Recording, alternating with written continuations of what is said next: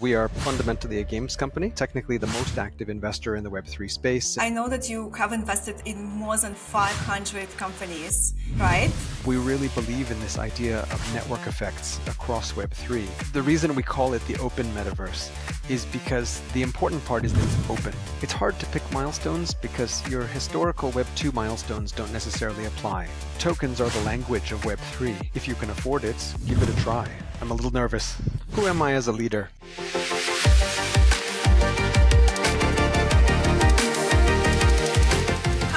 My name is Violetta Chekan, or simply VC. Indeed, I am a venture capitalist. I have 12 years of experience in startups and early stage investing. So this is season 2 of Web2 plus 1 with VC show. And each episode will have a very interesting story of top entrepreneurs, and we will also discover different use cases. And today we have Robby Yung, who is the CEO of Animoca Brands. Robby, welcome to the show. Hi, how are you? Thank you so much for joining this show. It's such a pleasure. I'm really looking forward for this inspirational and insightful conversation that we are going to have today. So we are going to go through several topics, but just briefly, let us know what is Animoca. Well, thank you for having me today. Just to give you a little bit of background on us, Animoca Brands, we are fundamentally a games company. So we make video games. And we're actually, I'd say, probably the largest maker of video games in Web3. Definitely, we have the biggest portfolio of games. And we make all kinds of games, from casual mobile games to sort of AAA console-style games. And we're also a very active investor. So I think we're still technically the most active investor in the Web3 space. And we invest not just in games, but across everything in Web3. So infrastructure, DeFi, everything in the cultural industries, entertainment, etc. And we do that across not just strategic investing off our balance sheet, but also through a venture fund and a private equity fund. Wow. I know that you have invested in more than 500 companies, right? That's correct. Yes, it's kept us very busy. Well, looking forward to talk more about like Animoca Brands vision as well, and what to expect this year in terms of like investment trends, and in terms of also like use cases and what particular you are like excited about. But we will also look forward to know who is Robby. So I also would love to ask like several questions, and in the end we also will have some fun. So in this season 2, I prepared some game for my guest speakers. And this is like the cards, and it's like real cards. So there is like blockchain here, and it's 54 cards with 52 questions. So some of them are very fun. Some of them are very personal. Yeah. So don't worry. It will be fun. We will have a lot of interesting insights from this. And there's 2 jokers, right? So, like the standard playing cards, right? So it has 54 and 52 cards and 2 jokers. So if you are so lucky and you have the joker, so then you tell the 2 truths and 1 lie. And then the audience needs to guess what is like 2 truths and what was the lie. All right. So we'll have some fun there. Okay, so, and I don't know the questions, by the way. So you also don't know. No one knows. We will only find out this in the end of our conversation. So first of all, I would love to start like with a little bit of your personal story. Animoca Brands is a very interesting company because you started as a gaming software company, right? And you've been a CEO with the company since 2014, right? So you've been playing a pivotal role in terms of transition of the company to Web3 space. So who are you as a leader? So who am I as a leader? I think probably the best way to describe it is I think I'm a very good team player because I think we've grown a lot over the last 6 or 7 years, particularly since we pivoted to the blockchain space. And I think it really is the product of a team effort, because the one nice thing about working with the same group of people for a long time is you really start to get a feel and a sense of where everybody's strengths are and weaknesses, of course, too. So you really start to complement each other over time. I think for myself, I've always been in the technology business. And so, what we're doing today is really just the sort of middle stage of a long journey that started, with analog telecommunications years ago, and then through the first generation of the internet in the 90s, and then all the way through to mobile gaming for the last decade or so.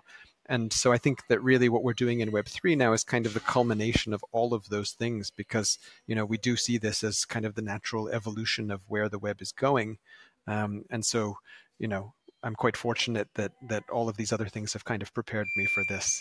Do you have people still working with you from 2014? Definitely. So, of course, I mean, obviously, Yat, who is the co-founder of the company, and my old friend, he was the one who asked me to join originally. So he and I have been together doing this since I joined him in 2012. But he has actually, we have people who preceded me, and so we have colleagues in the office who've been with Yat for more than 20 years. And he and I have been friends for 25 years as well. So I think there's quite a number of us who remember the early days of web adoption and browser adoption in the 90s. And so that's why I think we quite like Web3, because we see a lot of parallels between the rate of adoption of web browsers in the 90s and the rate of adoption of blockchain infrastructure or wallets now. And I think it's those parallels that give us a lot of confidence that we see where the growth is coming from in Web3. Because I think if you go back to the Web 1 days, in 1997 or 98, it was very difficult to convince many people that the internet was actually going to be an important part of their lives. They didn't see a need for it, You told somebody that they would buy their clothing over the internet and they thought you were crazy. They're like, well, why would, you can't try the clothes on. Why would you ever do that? That makes no sense. And so sometimes these things take a while to develop. Yeah, it's an interesting history that you've been watching, basically, right? So how is it like you seeing evolving, and also like the internet and like like the NFTs as well evolving in the next years, and what Animoca Brands' role will be in it? Sure. I mean, our clear mission is to help, spread this idea of digital property rights, because we think that particularly for gamers, but basically for everybody online, they don't appreciate the fact that since content transitioned from being on physical media to being largely, digitally distributed, we're essentially in a world where content is valued at nothing, because it's infinitely copyable. And so we have all these streaming services to help us, manage copyright and distribution. And the problem with that is that people don't actually have any ownership of the content that they create or the content they consume. So Web3 now gives us the ability to actually own that content, which is kind of funny because it's just one generation ago when we were very used to owning our content. We used to buy records, or we would buy DVDs and videos and things, and the idea of owning our content was normal. So it's only for the last 10 years or so that we have stopped owning our content and just basically subscribing to an unlimited feed of content, so to speak. But in so doing, we've given up any ownership and therefore any ability to create asset value in the things that we buy online. So once we can start creating asset value, we think the world will be a much more interesting and ultimately more fair place. Yeah, actually, there is also very interesting thing about the ownership, right? So we are talking about the creator economy, but we also are like talking about like Web3 economy, like in general. Is it like inevitable we are like moving to Web3 economy? Is your opinion? I think so, yes. I think so, because I don't think the current version is sustainable. I mean, if you think about it, everybody loves this idea of Spotify, right? Of being able to pay one low price to consume all the music in the world, right? But the problem is that the artists themselves, the creators of that content, are not being compensated fairly for it. And so we're actually, in my opinion, in this honeymoon period where the music that's available on Spotify has largely been created under old business models where the artists could make a living. And so they're not, and the problem is that the new artists today being distributed on streaming platforms like that suffer because they can't actually make a living. And so I think what you will see is the amount of new content being created will continue to diminish over time because artists just can't make a living. And so it will die a slow death, but we don't see it coming yet because we're still in the hangover period of benefiting from old content.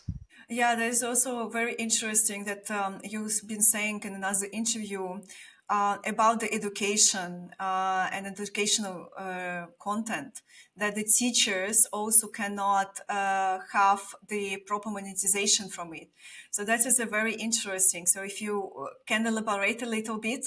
Yeah, sure. So I think the way we look at teachers is that teachers are essentially, another constituency in the creator economy. So teachers are a huge cohort of creators. That's all they do every day, essentially, is create content for our children. And the problem is that teachers are fundamentally underpaid. In every country in the world, we don't really pay our teachers enough. And so they often have to have second jobs or something to be able to make a living. And so many of them end up doing other teaching related jobs. They sell their content online or they do tutoring or something like that. And so what we did was we created a platform that allows them to do this. We have a business called TinyTap that has a mobile application like for tablets that allows you to basically, as a teacher, create content, whether it's presentations or games or lectures, video content, and then people subscribe to it online. But we wanted to essentially disrupt this streaming content model by creating content modules that can be owned by the students. And so what we did was we created what we call publisher NFTs. And these publisher NFTs, each NFT represents the publishing rights of an individual teacher's course. And so what happens is when you sell this NFT, the owner of the NFT owns part of the copyright of that course and therefore the revenue stream of that course. So they share in the revenue of that piece of educational content together with the teacher. And so what happens is that by buying that NFT, essentially they pay upfront a big advance to the teacher on the future royalties of their content. And then the smart contract feeds them those royalties over time as that content sells. So what we're doing is not actually anything new when it comes to the commercial relationship between the teacher and the publisher, if you will. But we're leveraging Web3 technology to do it in a very low cost and efficient way, and a way that allows teachers, it allows basically anybody on the internet to publish content together with a teacher, because you just have to buy the NFT to do that. And so we think it opens up a lot of opportunities for teachers, now that anybody can help them to publish their materials and not just, a small handful of educational publishers. Sorry, that was a very long answer to your question. But it's amazing use case, and I actually ask it because it's amazing use case. Like people say that the economic system is broken. Like also there was a very interesting Coinbase the advertisement, right? So that we live in the system. Like there is many problems that actually the current economic system cannot really solve. And what is blockchain is actually promising, and what you've been explaining, it's like alignment of rewards and alignment of the effort, because teachers have been like historically underpaid, like in all the country, almost all the countries, right? It was very difficult for them to make the money. So with these new opportunities, it's kind of like this rewards and effort that there is a promise of alignment. What do you think? What is your vision? Can Web3 fix the economic system in its imperfections? So I hope so. But I think the fundamental issue that we talk about here is actually the distribution of income, or income inequality, and that's the main thing that I think is causing so much discontent in many, particularly developed economies. We see this obviously happening in places like America, where the proportion of national income that goes to the top 1% compared to the bottom 50%, that gap keeps getting bigger and bigger over time.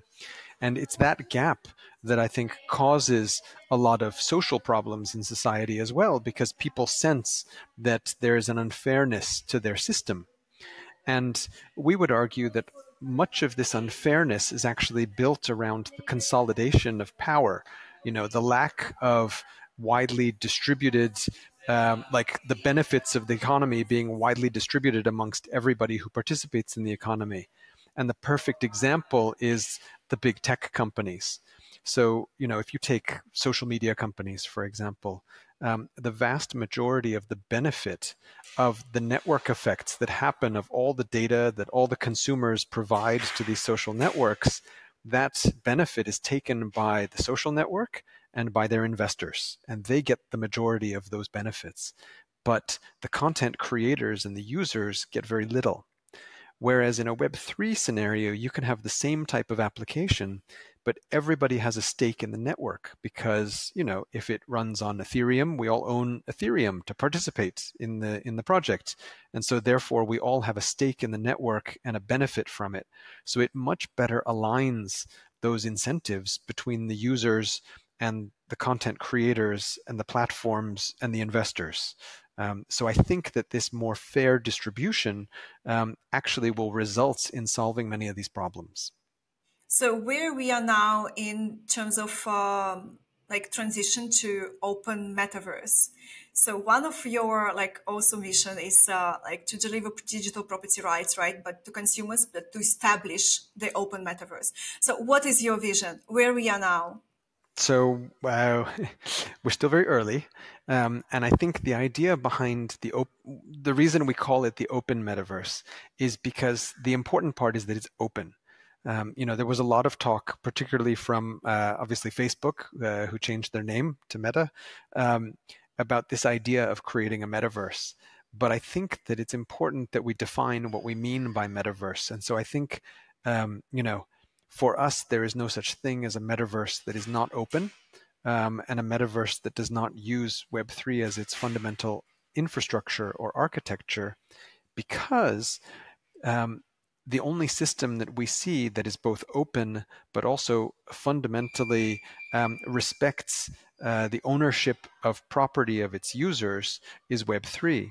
Because the key to openness is you have to have a way to respect copyright and respect intellectual property rights, but you also have to have a way to interoperate content between software applications. The problem historically is that all software applications are siloed, right? So you play games or social networks or something, and they all exist in a bubble. And the users need to have their own identity system, and they need to log in one place. They do everything in this walled garden, and then they leave and they go to the other place. If you have a metaverse, it all needs to work together so that you can go from one place to another. And the only way you can do that is if they all speak the same language. But the Web2 construct does not allow you to do that, because in a Web2 world, it's basically zero sum. My view is that if I have a user who goes from my application to yours, the result is you gain a user and I lose one, right?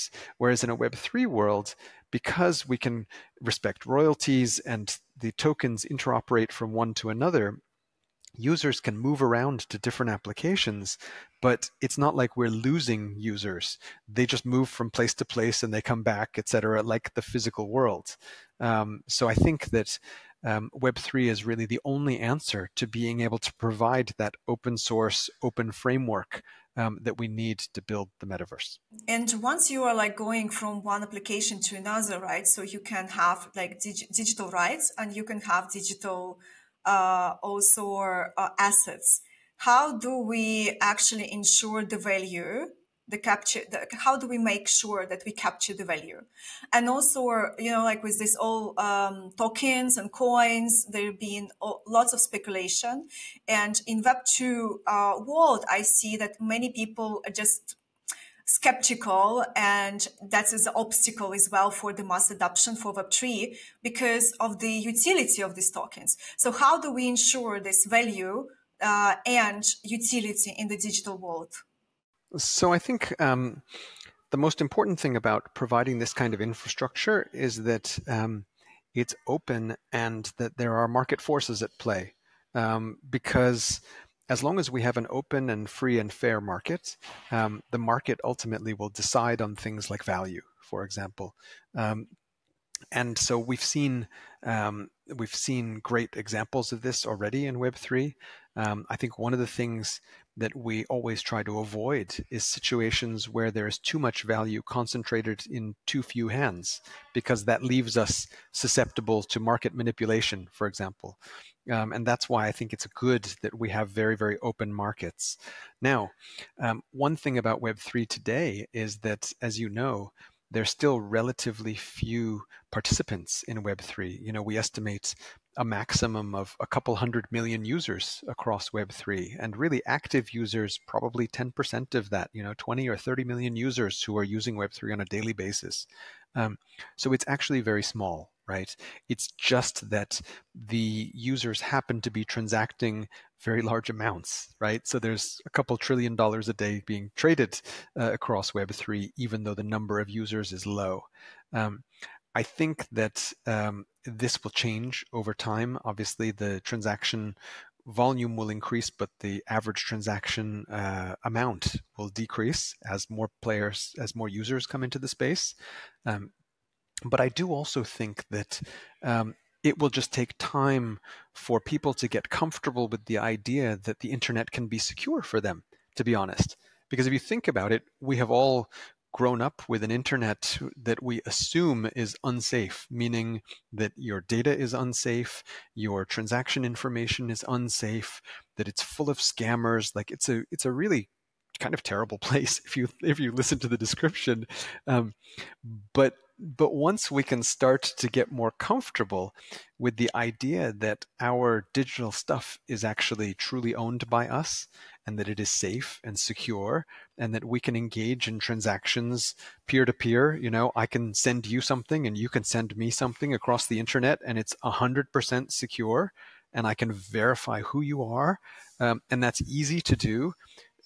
It will not take long before this becomes a very natural habit for people. Just the same way that I think people, particularly since the pandemic, now have the habit of doing lots of, let's say, contactless payments using their mobile device, Google Pay or Apple Pay or WeChat Pay or something like this. And that's a very new habit, actually, in society. But it only took, 18 months of pandemic, and we all changed the way that we use money, essentially. What are milestones do we need to have in order to say, okay, in terms of adoption, we are here? And what Animoca does to reach those milestones? It's hard to pick milestones because your historical Web2 milestones don't necessarily apply. They would be mainly around user numbers. And I think, of course, it's nice to have big user numbers, but I think it's more about, in my mind, it's kind of what we call a smell test. It's like there was a famous quote from a judge in the court in the U.S., and he was asked to define what is pornography, and he said, "Well, I can't tell you," he said, "but I can tell you that I know it when I see it." And I think the same thing is true about adoption. I think it's a sense that we get of the maturity of what's going on in the space. And I think some of that will be represented by user numbers. Some will be represented by things like numbers of transactions, which gives you an idea of just how useful Web3 applications are for people. And then some of it will actually be about brands and about businesses and about seeing that businesses that you come into contact with on a daily basis are now using Web3 infrastructure for themselves. And I think that we're going to see a lot of Web3 infrastructure where it's not going to be obvious that it's Web3, right? Like DocuSign, where they use all Web3 infrastructure, but it's not obvious that they're using blockchain. You don't have to connect a wallet to be able to sign something on DocuSign. And so I think this transition to Web3 is actually going to be much quieter than a lot of the consumer applications. There's going to be a lot of things that happen in the background, supply chain auditing of big manufacturing companies and stuff, and this will happen without us as consumers really being aware of it. In terms of like adoption, right? So Animoca Brands became the largest validator of the Ton blockchain, and Ton and blockchain, right? It's from the Telegram team. So in Telegram is very has a very big user base. So what was the strategic importance for Animoca Brands for this partnership? And do you see that this will help for like adoption in the ecosystem, Web3 ecosystem? For sure. I mean, I think, obviously you and I are users of Telegram. A lot of people in Web3 are big users of Telegram. It's a fantastic social platform. And I think that their engineering team is frankly amazing. I mean, the fact that you can use such a product like this with such a huge audience and nothing breaks, like everything works all the time, it's quite amazing. But we wanted to support the Ton ecosystem because we think that this is a really exciting new community that we can engage with a lot of our Web3 applications. Obviously, Ton now has around 900 million users, active users. And because they have built in their Web3 rails into the Ton application itself, as you know, the wallet is built in. And so that makes accessing that audience and being able to offer them Web3 enabled applications very straightforward. And so we're very excited about that. We think it'll be great for user adoption. Wow, that's awesome. Thank you. Okay, so let's talk about the use cases. What are you excited this year? As an investor and also from the perspective of the ecosystem as well, because you are like one of the most active, maybe even most active investor that been in the last year. So what are you excited about? Use cases? Sure. So I think the thing I'm most excited about, to be honest, is just the general market sentiment, because I think that when general market sentiment is good, it actually helps everything in the space. It helps investors to be more optimistic and less risk averse when they deploy capital. It helps builders make that decision, let's go and invest more and hire more people and build more interesting stuff. It encourages people to take risks. And I think that that's a good thing. Whereas, during the bear market, it's very difficult for people to get any level of comfort with taking risks because people are concerned. They don't know how long this very difficult environment will last. So I think this year, I'm very excited for not just the overall market environment, but I'm also excited about a handful of new platforms and token launches that are taking place. Obviously, we've had a lot of success early on this year so far. We had one of our gaming projects that we invested in called Pixels, which launched an ecosystem token for their business a few weeks ago, and that's been going very well. And we're seeing a lot of interest across the gaming ecosystem, whether it's Ethereum or it's stuff we're doing on Solana or things that we're doing with ordinals in the Bitcoin ecosystem. I mean, frankly, everything seems to be attracting interest from audiences now, and I think that's a fantastic thing. And frankly, if you look at Pixels, it's a great example of the ability of engaging gameplay to really attract a large audience, because for a Web3 application to have hundreds of thousands of daily active wallets participating in gameplay, not just for airdrops, but in actual gameplay, I think is fantastic. I think there's also going to be a lot of interest this year in obviously the intersection of AI and blockchain. AI was a big trend for last year and continues to be one. And seeing how these two big macro trends overlap and can support each other, I think is going to be a big theme for this year, as well as I think a lot of blockchain applications that are connecting us to real world assets or physical goods. I think we're going to see a lot more of that as well. And you mentioned about assessing the risk. So how Animoca Brands assess risk versus reward in the investments, both equity and tokens? Sure. So I think the first thing that's maybe unfortunately not great investment advice for other investors, but it's that we have a particular lens of investing because we are a strategic investor fundamentally. So we look at risk and um, we look at our ability to help the companies that we invest in differently than financial investors. Because I think we look at every investment we make as being strategic in some way or another. And at a most fundamental level, we love to invest in tokens because tokens are the language of Web3. And we really believe in this idea of network effects across Web3. And so for us to foster these network effects, it's very important that we are token owners in as many diverse token ecosystems as possible, and that we can facilitate the free movement of these tokens. And so therefore, we like to be token investors first, although we do invest in equity as well. But I think in each case, we like to have tokens because we think that that's the fundamental language of Web3. And what about like the business models? What are you seeing right now in the market, and what are the main themes for this year? So I think the stuff I'm seeing right now, at least on the gaming side, tends to be much more mature than before. I'm seeing a lot of projects that are raising now that are raising like, you know, a solid Series A, meaning that they've already done one or two rounds of fundraising in the past. They've maybe got a playable alpha or a vertical slice or something like that already done. They've got, you know, hundreds or 1,000 users in doing play tests, stuff that's, you know, that's really got legs. Whereas 2 years ago, people were coming with business plans basically because they'd only just set up their companies. So now we're seeing much more mature Web3 teams. And I think this is going to be very exciting because the kind of product that we're seeing is much more sophisticated than what we were seeing in the last cycle.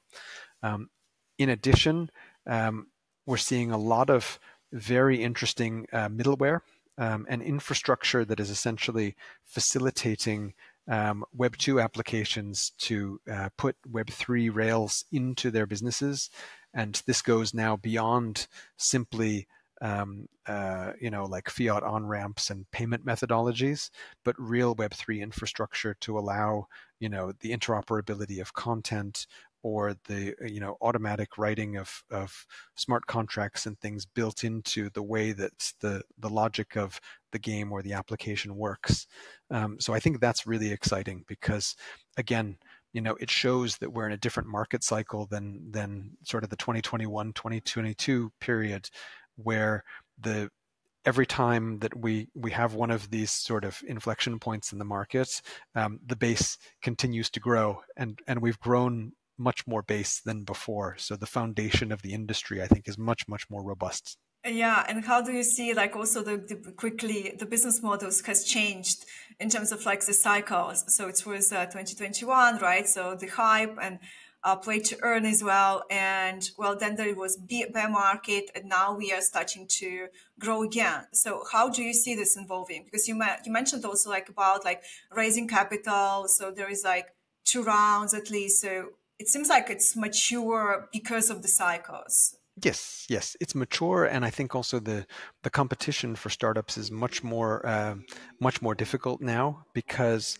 if you are a startup raising capital, I think you have to be able to demonstrate some, you know, serious substance. Whereas in 2021, you didn't necessarily need so much substance because it was very early on, and I think that.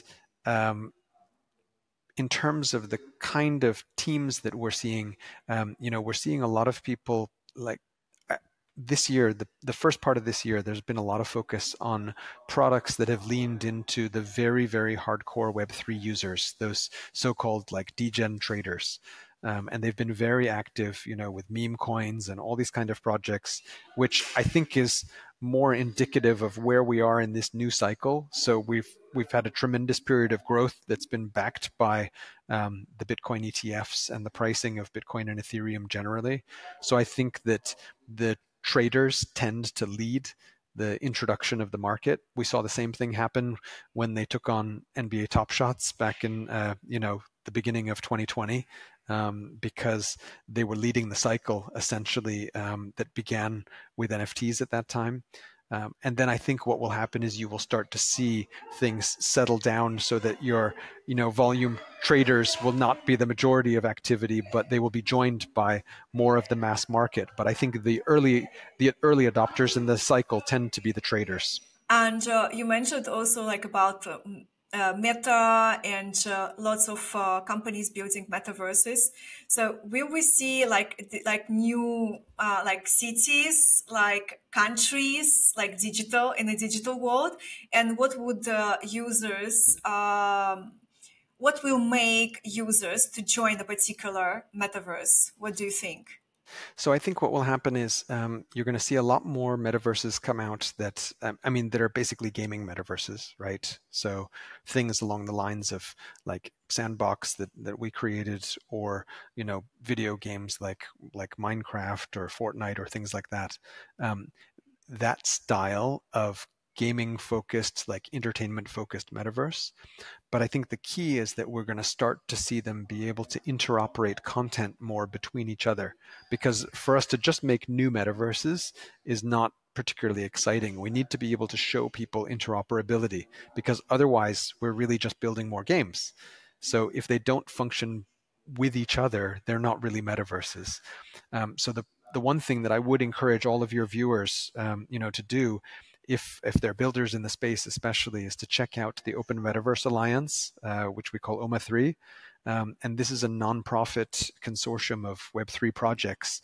And we all work together in our spare time, basically, to try to build these interoperability standards. So we're connecting all of our applications together, and we hope to then open source all of these interoperability standards to the community, so that everybody can start getting their stuff to work together as well. But we can always use more help. So please, if anybody would like, who's watching, please join us, sign up, and come have your say, because we want to be a community-led organization. Yeah, that's really, really awesome. And also it would be very interesting for the viewers to comment also in terms of their experience of blockchain games and metaverse as well. So what is the experience that they have? I also saw that you made like in the last year like the strategic partnership with Neom, the futuristic city in Saudi. So can you elaborate? So how does it really work? What is the Animoca there, and why blockchain is also there? Okay, so I think the idea there is it's part of our wider regional strategy in the GCC, and we actually just made another announcement this past week about our partnership with the Cast in Saudi Arabia, who we're setting up a Web3 innovation hub in Riyadh, and so we will be putting staff there and opening our first office in the Middle East actually there.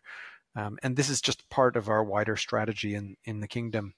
And so Neom is a part of that, because what the team from Neom really wanted to do was to think about the role of Neom as a futuristic city in the metaverse. So we're working with them to help them to bring Neom into the metaverse, because of course you want to be able to give an online experience to people about what is Neom, what's going on in Neom, both for the residents as well as for people from abroad, and to think about how this might be a role model for other cities around the world. Because for them, they have a much easier job, because they're building a city from scratch. So they can start to build something very modern, without any of the baggage of the existing place. And so we're working with them to do that. But at the same time, we're also working just to grow the ecosystem in Saudi Arabia as the hub for the Middle East for us, because we think that we see a lot of opportunity there, both to find and incubate amazing Web3 companies, like Nukta, for example, which is the first NFT marketplace in Saudi, which we invested in a couple of years ago. But also to attract and bring great Web3 talent from outside to Saudi, again, to build out their presence for the Middle East. Because I think in the Middle East, we see an incredible opportunity for a high growth market, particularly in the entertainment sector, where we spend a lot of time with our games, because the population tends to be relatively young. I think about 60% of the population is under the age of 30, with relatively high disposable income, which is absolutely perfect for an entertainment company like ourselves.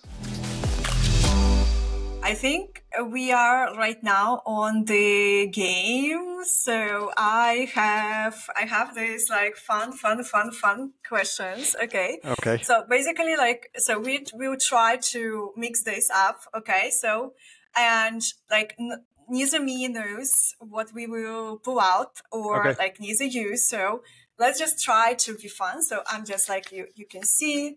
So it's like all mixing. Okay. Okay.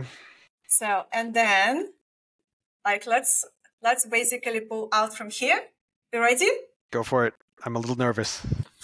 Okay. Okay. So here is the question. What so it's, industry? What industry? Yeah. What industry do you think will be the last to be transformed by technology, and why? The last. Yeah, you can have a fun answer as well to this. Honestly, the first thing that occurs to me is the book. I think you can't improve on a book. Because if you think about it, a book is a magical invention. It's lasted in pretty much the same form for 1,000 years. And they're very durable. They're very cheap to make. If you drop it on the floor, it's fine, unlike your Kindle or your digital device. So to be honest, I think the book is here to stay. Oh, okay. Interesting. Do you read books? I do. Not enough, though. I honestly, I don't read as much as I used to. And I think that it's because I'm a victim of social media and Telegram and my email box. I know. What is the last book have you read? What was the last book I read? I read a book about, I forgot what his name is. There's a social scientist, an Israeli social scientist, who wrote about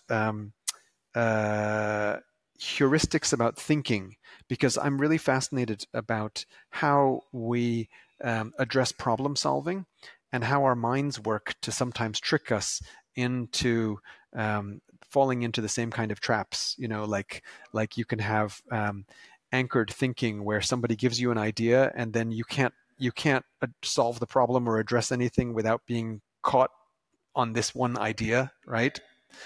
So I love that kind of thing, as well as game theory and all that kind of stuff. Oh yeah, that is very interesting. Also, as being an investor and you're taking the decisions every time, right? So how the mind works is really, really important to know. Okay. So we go for the second round. Okay. So it's not finished. We go to the Okay. So I'm mixing. So okay, here is the question. So okay, that is an interesting one. Which influential figure would you choose as your personal life coach? Oh, actually, this is an easy one. So I have This is an easy one. Okay. and I say it's an easy one only because I have somebody top of mind, because we were fortunate enough to actually have him come to our office headquarters in Hong Kong, I think about a month ago, to speak with our staff. And it's a gentleman named Simon Sinek. And you might be familiar with him because he gave a very famous TED Talk that went viral about, 10 years, 15 years ago. And he is a leadership coach, actually, now. And he's written many books. And he's got a very simple idea, which is he said that everybody needs to find their why. So when you think about organizations and leadership and motivation, everybody needs to, like, when you think about companies, like you think about Apple or something, the reason people work at Apple is not because they want to make a phone that, has a really good fit and finish. They want to work at Apple because they feel like people think differently at Apple, to quote the commercial. So it's about values and mission, not about necessarily the actual business that you're in. And so for individuals, you have to figure out what is my why. And I think that's a really fascinating idea. I think I saw the TED video of him. Yes. I think I saw. Yeah, it's a very interesting. It's very interesting, but it's also about the people, why people joining, and like Web3 is also about community. So I think it's like a very 100%. Great concept. 100%. Yeah. Okay, so last question. So last question. So So we have like one. The last one. Okay, so we have here. Okay, so that's the fun one. The most reliable place. Oh, okay. So what is the safest and most reliable place to hide from AI apocalypse? Good question. So I guess there are kind of two answers to that. You either want to be in the middle of nowhere, and so there are plenty of places in America or Australia or other out in the desert in Saudi Arabia. But I would say actually, you may prefer to be in a big city as well, because then at least you're around other people and you're around infrastructure. I think one of those things that's really important is community is always really important. So you want to be in a place where you have a good community around you to support you. But hopefully we won't have any AI apocalypses coming soon. Yeah, okay. Yeah, we hope that AI technology and as blockchain technology also will help us to grow as human beings and sharing great moments as community, right? Okay, so we are in the end. So let's conclude with with sharing a powerful message, some advice to young entrepreneurs who are watching. What would you say? So I think the most important thing if you're considering getting involved in Web3 is, or starting a business, is to just, if you can afford it, give it a try. Because as the old expression says, nothing ventured, nothing gained. I think it's a really exciting time to be an entrepreneur. And I think particularly in the Web3 space, you have access to capital, you have access to tools and things which have never been more easy to access, frankly. If you talk to entrepreneurs, like particularly in Europe, here where I live, or you live as well, 10 years ago, 15 years ago, it was almost impossible to be an entrepreneur because it's so difficult to find capital. And so now I think wide availability of capital and a lot of interest in the space are all great reasons, to go out and start something exciting. But I think you need to make sure that you have a vision, because you want to start a business because you feel like there's a problem that needs solving or a market that needs addressing. You don't want to start a business just because you want a business. That's not a good reason. Awesome. Thank you so much for such inspirational message, and very insightful conversation to be honest. So we are looking forward, viewers and me as well, to see much more from Animoca Brands coming in the next years. So, and this year also very exciting. So we are finally like in a market that is growing. So we are very excited about the space. Great. Thank you for having me. No, I really appreciate the time.